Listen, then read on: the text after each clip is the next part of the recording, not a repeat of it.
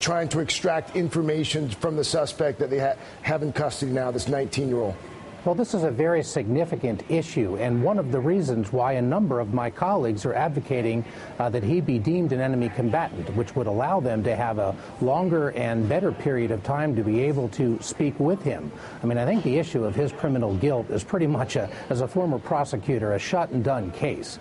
But the real question is the extent to which he's part of any kind of a conspiracy, whether there has been any connection with al-Qaeda or others overseas, and particularly what may or may not have happened with his brother during that 6-month stay. All information that the younger brother may be in a position to be able to shed light on. And if he was treated as an enemy combatant, there would be the ability to do those kinds of interrogations. And within 30 days, his attorney would still be able to petition. What about the fact that he is a U.S. citizen?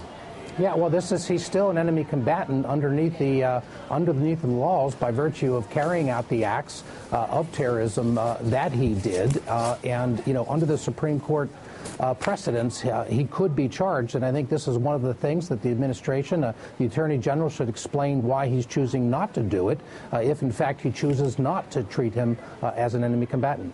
Congressman Patrick Meehan. Congressman, thank you so much for your time, sir. Thank you so much. Great to be with you.